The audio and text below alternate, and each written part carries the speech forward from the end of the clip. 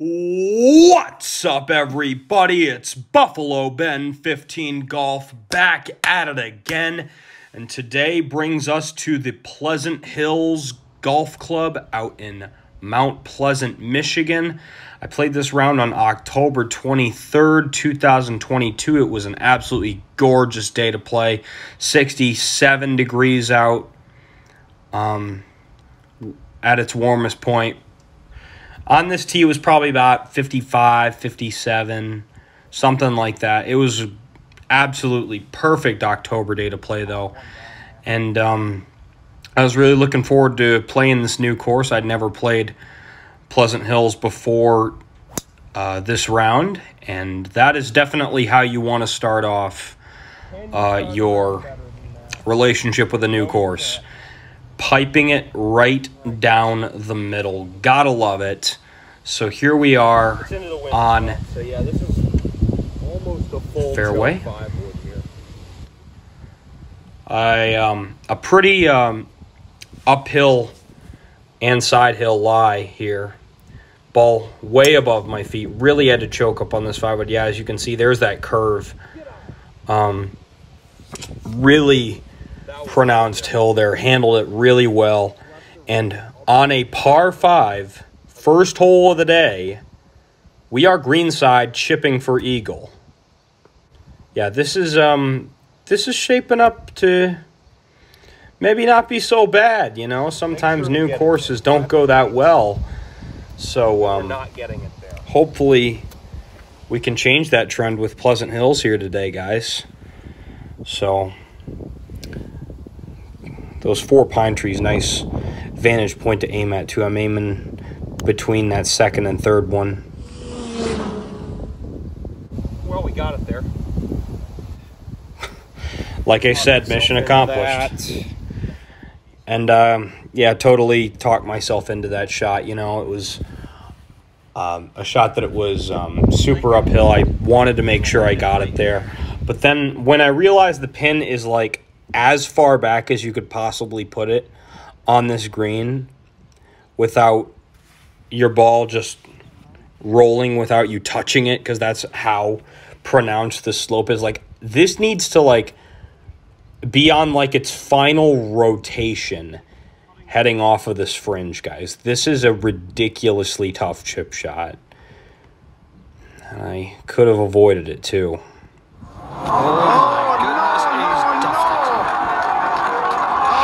Not much I can do there, eh? No one wanted to see that. No one. I did exactly what I wanted to there. I did not think that was possible. I should know by now that in golf, anything is possible. Even the most tragic and most unlucky things are possible, and that's exactly what you guys just saw here. So now, this putt is just so downhill. We're talking like 2 feet below where I'm standing while the putt's only 10 feet away. It's absolutely ridiculous. And that's something I faced this whole day, as you guys are going to see. The greens at the greens at Pleasant Hills, not Mount Pleasant Hills, they were ridiculous. They rolled better than almost any public course green I had ever seen. I was amazed at how well they were rolling in October, and I was amazed at how much undulation they had. So obviously that putt goes terribly, because why would we make it, right? Can we at least make the comebacker? No, of course we can't. Because that's not how this works, right? It's never how it works. So just out of nowhere, we go from chipping for eagle to getting a double.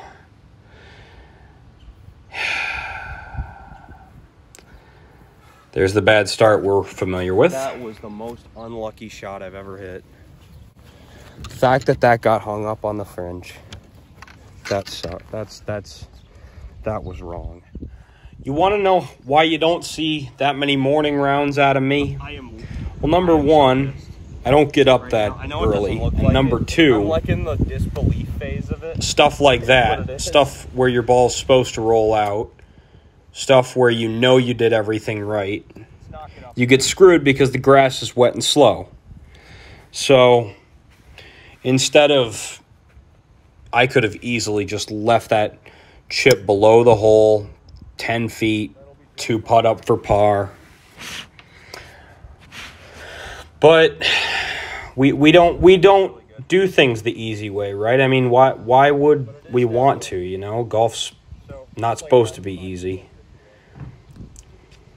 You're supposed to make it easy, but I definitely haven't mastered that. And even as you see here, after a great drive in the fairway here, but still a really tough lie, just with how much undulation there is in the fairway. They don't call it Pleasant Hills for nothing. This course does have some elevation change, especially on the front 9. The back 9, not so much. The back 9's a bit longer. I said that's not but bad the for front 9 9 is a lot hillier. You have to really know when to spin the ball, know when to not spin the ball, things like that. And you guys are going to see here, this is one of those cases where I needed to spin the ball more because this putt coming back up the hill swings so much, and you got to take as much slope out of it as you can sometimes. And I thought I read this fine, but just absolutely nowhere That's even a terrible close. golf shot from where he was. That's rolling backwards. That is ridiculous. So obviously this putt's going to be massively uphill. So the break here is just unbelievable. This green might be the most undulating green I have played this year. I'm not kidding. I know the camera flattens things out, but you guys are going to see what this putt does, and you guys are going to have your jaws drop to the floor. That took a little peek. Is it too much spin? It goes from about 6 inches away to that. I mean, that got within a half foot. Absolutely ridiculous. I mean, when was the last time you saw a putt do that? I hit that. You saw that stroke. I have been working on my putting stroke like we were talking about. Colin Hampton and I have been working on it a ton. And as you saw there, it looked really nice. Come back. It wasn't jerky, not that wasn't time. stabby. Man, I gave that such a good roll. That was going straight towards the hole. Just a little short. Think I'm just going to go up and tap in for bogey? Nope, absolutely not. Because so far, this day has just had everything that could possibly go wrong. So I'm hating golf right now. yeah, 2 over through 4. Not good. Ah, a little reprieve. Well, I mean, the first hole is like 470 par 5, but still. I'm not going to count my chickens before they hatch, though. I want to play this hole smart. A driver is definitely the play. It's open enough. And so that's what I'm going to do. And we'll see how it goes. Hopefully we can get it down there. I'm sure the green's absolutely ridiculous, but we'll see. Every golfer's dream, every golfer's perfect scenario after having an absolutely horrendous starting 2 holes is a drivable par 4 where they can just rip it.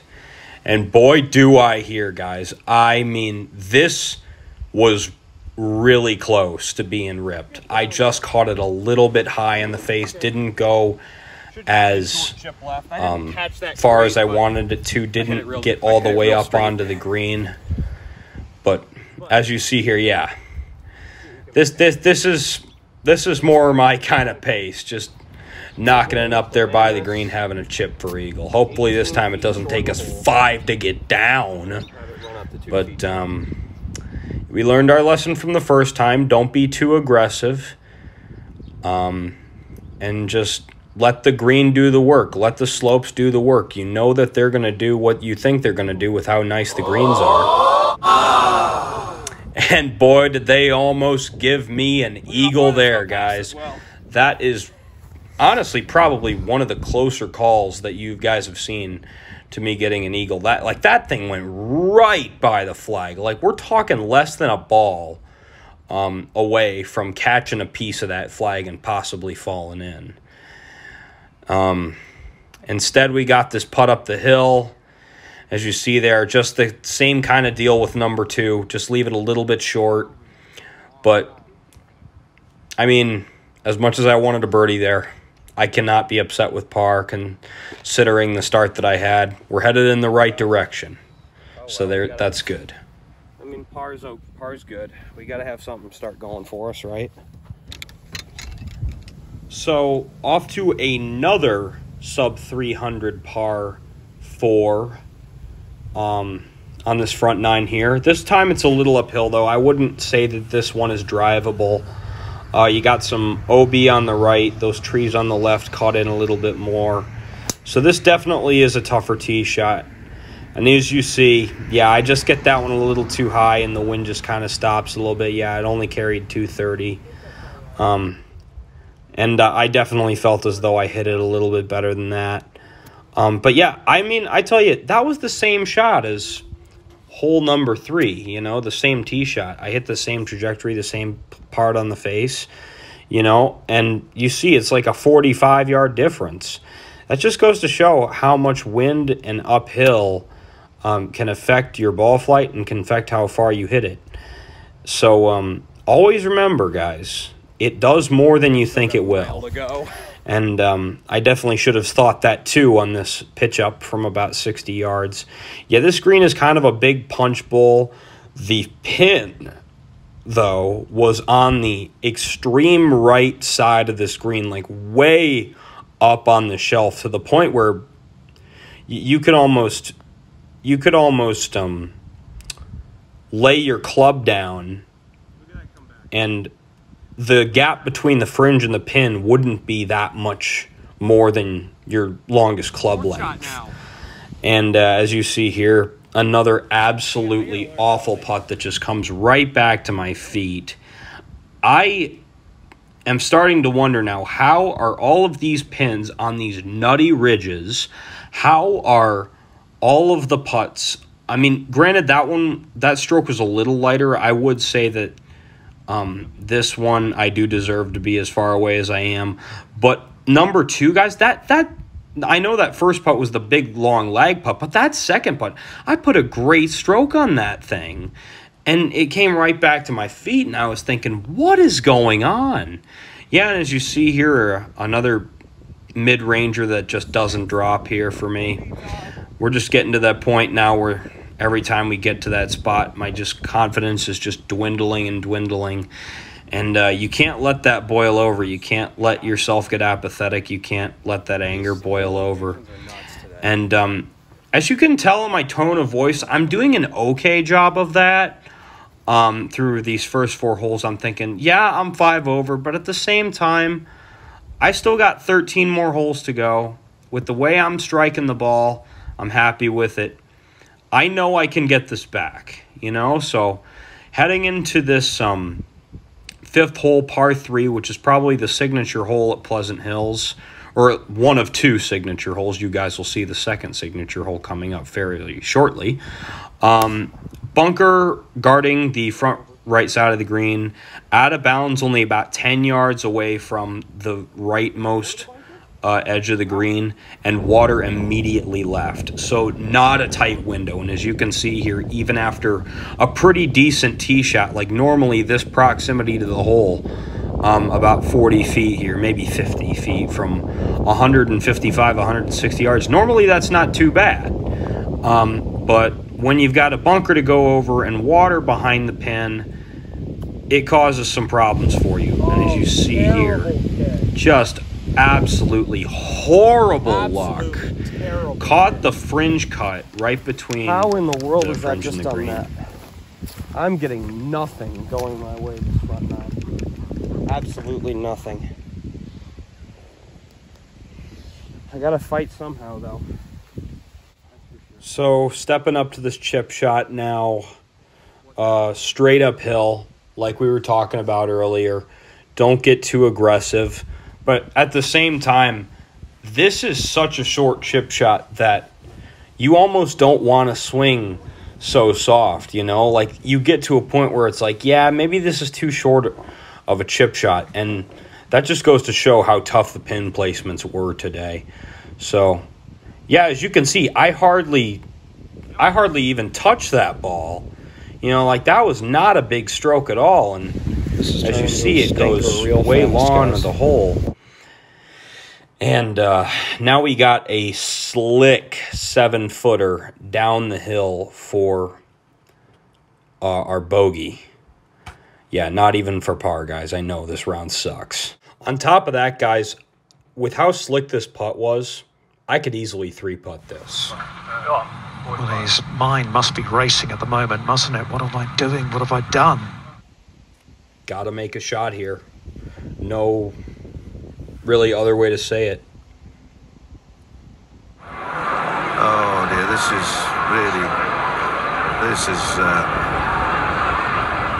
is so sad. And so unnecessary.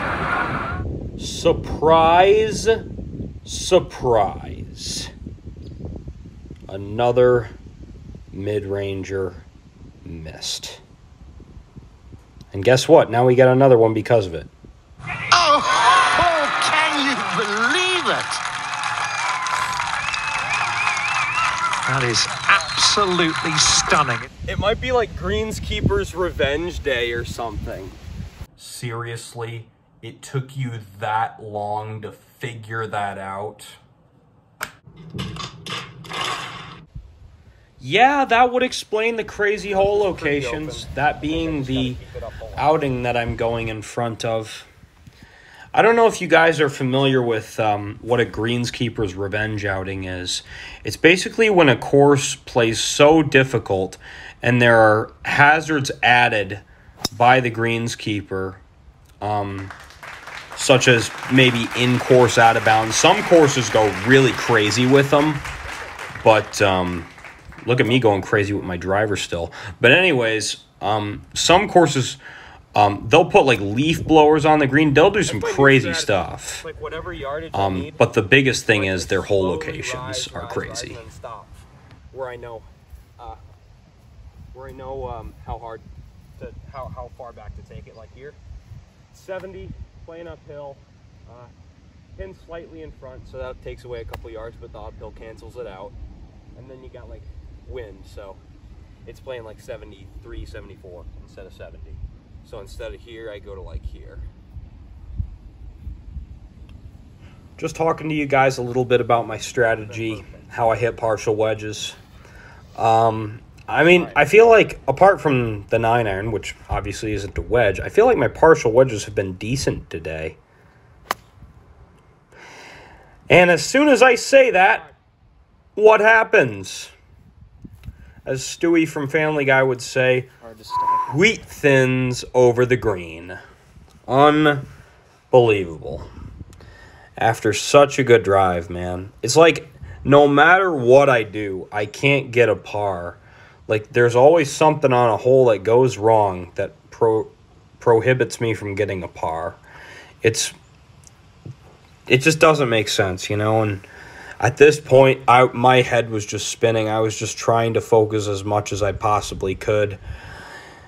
And this is actually a good ball. This is actually a really good pitch shot back from...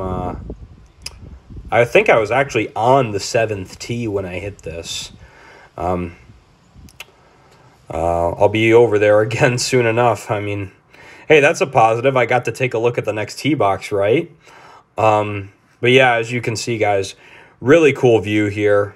Decided to keep this zoomed out a little bit. I don't know if you look real close, you can see the wind turbines in the distance. I thought that looked really cool at the top of this hill here. And I'm putting uphill again. Another uphill right to lefter. Let's see if I can finally get it right. Of course he did. We needed something, guys. We needed something. And there it Straight was. up and down. That was a green light to not fiddle with the brake too much. Big uphill, kind of straight putt there. Took advantage.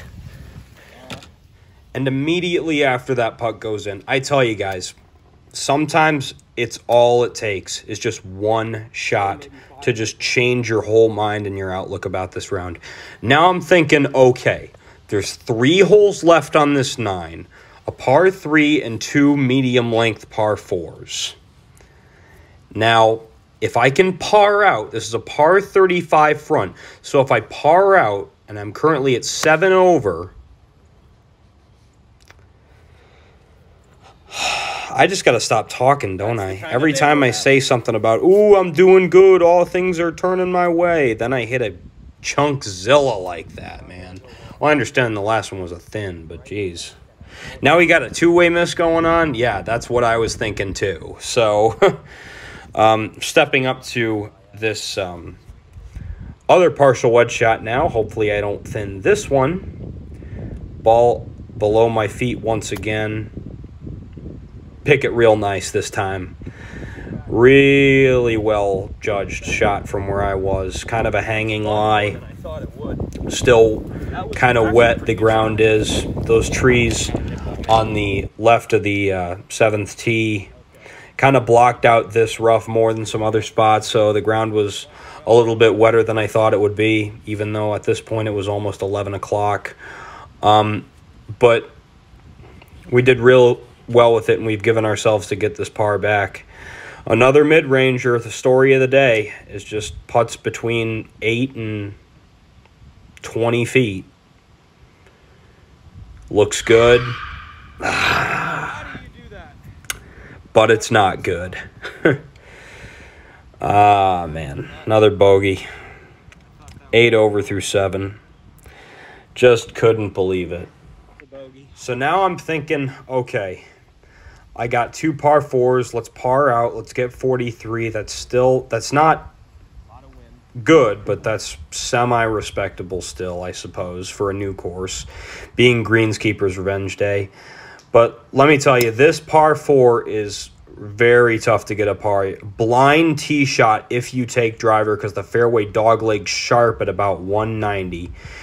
And kind of at the right edge of your screen was the kind of line for where the fescue starts. As you can see, I'm well left of that. It drew back. It was an absolutely fine tee shot. So I probably should not have taken driver the first time I ever played it. There's water all the way down the left. It creeps in on you so much sooner than it looks because it's uphill to get over the hill that then leads to the water.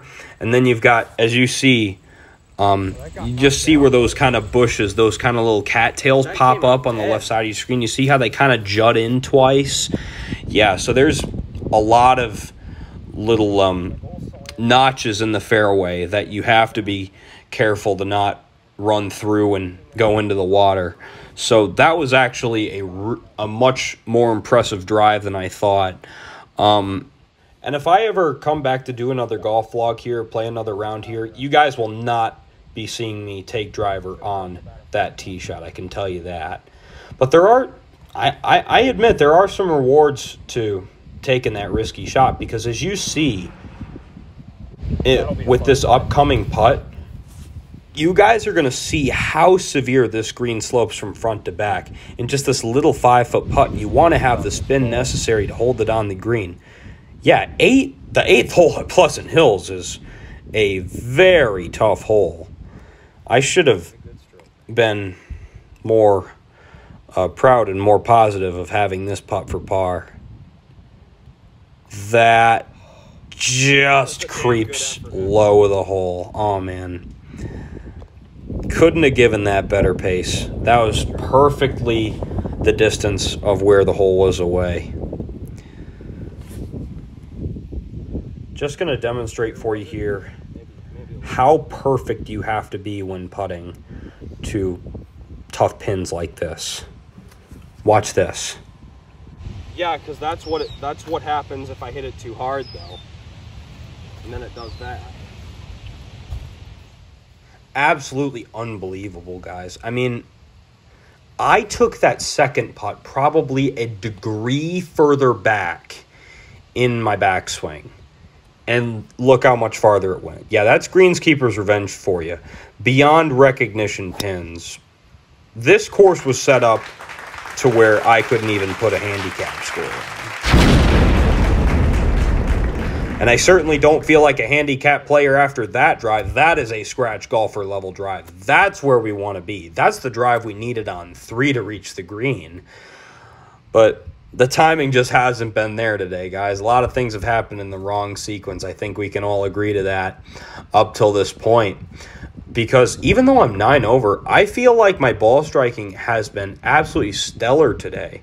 Apart from maybe 1 or 2 really badly hit shots. Like, other than the chunk on 7 and the thin on 6. I mean, look at this, guys.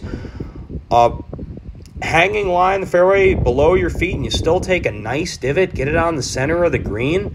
That's where we need to be, guys. That's the 4 handicap golf that I need to be playing, that I wanted to get to last year.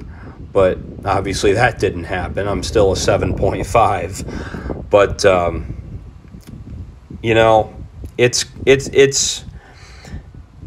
always a work in progress, right? I mean, that's just golf. So a big long putt here on a 2-tier green, and I don't get down the tier because I'm scared because of how fast and how excellent the greens are. And that happens. So now we have another mid-ranger. This time, instead of uphill right to left, it's downhill left to right. So maybe I'll have better luck with that variety. Let's take a look. I gave it really nice pace. I really did like the pace I gave that. I was definitely getting used to it a lot more. And that concludes one of the worst 9s that you guys have seen on this channel. But oddly enough, guys, it didn't feel too bad. You know, like 3 out of 7 fairways, that's not awful. You know, like that's... And I mean, hole number 8, it was still a good drive. Numbers 3 and 4 were still in really good shape after the tee shot. Number 6 was as well. I mean, I had no bad tee shots on that front 9. Like, the ball striking off the tee was great. The greens in regulation are definitely a little low, though. I do need to be better with those. But, I mean, you saw the partial wedges, other than that one thin on 6. They were nice. You know, the chip on 3 was good. The 1 on 4 just didn't get up the ridge, just came back down, but it was still hit well. The 1 on 9 was good. Center of the green. I just didn't know that the pin was as far back as it was, just because I couldn't see the whole pin. And I thought that, you know, that little flag below to mark where it is was further back, was further down than it ended up being. But, you know, guys, sometimes it's just not your day, and this definitely was not my day. And looking back at this, I'm not super mad about it, because it's like, it ended up being a really interesting experiment. It ended up being a really interesting test to see what is the biggest equalizer in golf. Is it wind? Is it cold? Is it heat? Is it rain? I'd venture to say that it's pin locations, because with the, I mean, I think you guys can agree. The swing looked fine. The putting stroke looked fine. With the way I was hitting the ball. Now, sure, I made maybe some management errors on holes 1 and hole 5, but the ball striking did not look like someone who shoots 45 on a 2,800-yard 9. It didn't. But sometimes, guys, the course is just playing tough. Sometimes you get tough breaks. I didn't handle them as well as I needed to, and this is what happens. So you guys are going to see that the back 9 compared to the front 9 is even tougher than this 9. Yeah, the back 9 could get ugly, very ugly. I saw not a scratch golfer at Quintero when he played there. He shot 106. yeah. I wouldn't say we're going to do that bad, but I would say that something higher than what we've seen on the channel before is definitely in play with how crazy some of the pins are going to be. You guys are going to see them. The camera won't hide these, by the way. So, yeah, that's how nutty they are. So, at the same time, though, going into this back nine, I felt like, okay, the front nine was terrible. I know I'm not going to break 80. How can I still accomplish things that I want to accomplish? And it helped me kind of loosen up. It helped me not be too nitpicky with shots. It helped me not try to get too perfect with my putt reading.